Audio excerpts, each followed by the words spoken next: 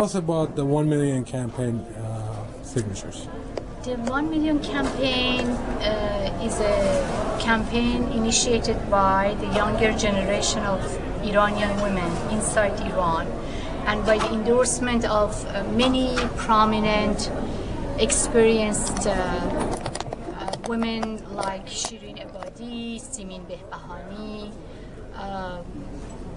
and many prominent writers, lawyers, male and female, many movie directors, but most of the work on the ground is being done by younger women activists and some male activists. Well, the question is, the goal is realistic. I mean, you don't want to change the Constitution. To collect 1 million signatures supporting equal rights for women and toward the change of the present law, especially the discriminatory aspects of the present law, particularly the family law, which is very male biased. The goal is to, first of all, educate people about it. It's a face-to-face campaign.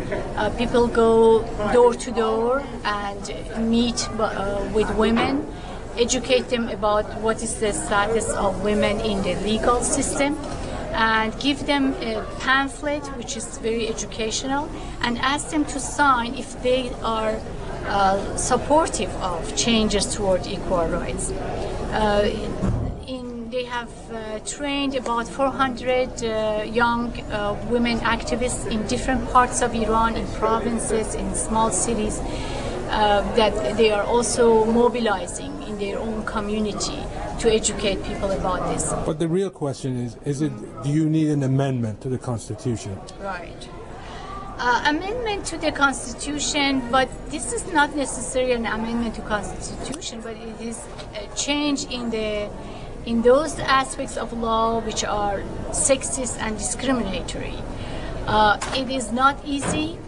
We don't know whether they can succeed really in presenting a legislature in the parliament, in the Majlis, to pass different laws. But even if that doesn't happen in near future, what is already happening is that it brings awareness. A wonderful opportunity has been existed to raise people's consciousness and to press the reality and idea that these laws are problematic, are discriminatory, and are outdated. They are lagging behind the reality in Iran. For example, the marriage age, typical marriage age in Iran today for women is about 22, 24, for men about 25, 26.